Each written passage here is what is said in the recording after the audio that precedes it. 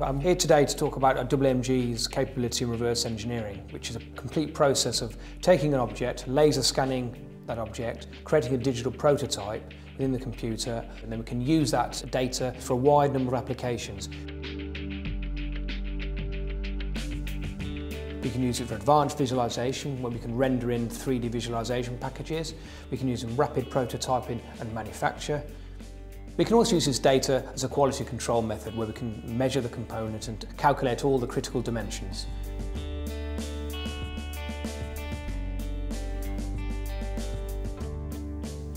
So how laser scanning works is we collect what is a point cloud. We use a laser to scan over the object, and it collects up to 80,000 points a second, and this then goes into the computer as a large collection of individual points, which defines the external geometry of the object. After cleaning up that data and rationalising that data cloud, we then create a mesh or a surface mesh, and this creates a digital prototype which can be used for a large number of different techniques and operations.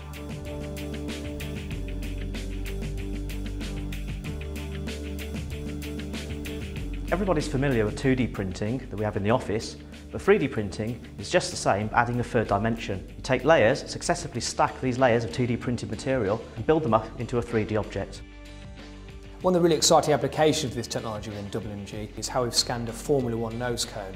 We've then taken that scanned data and reproduced that nose cone using advanced 3D printing technologies to manufacture real objects. We can 3D print in a wide range of materials, including polymers, ceramics and metals. Some of the metals include titanium, titanium alloys, cobalt chrome, stainless steel even. These technologies have the capability to produce detail down to the third the width of a human hair. This precision allows us to apply these technologies to many sectors.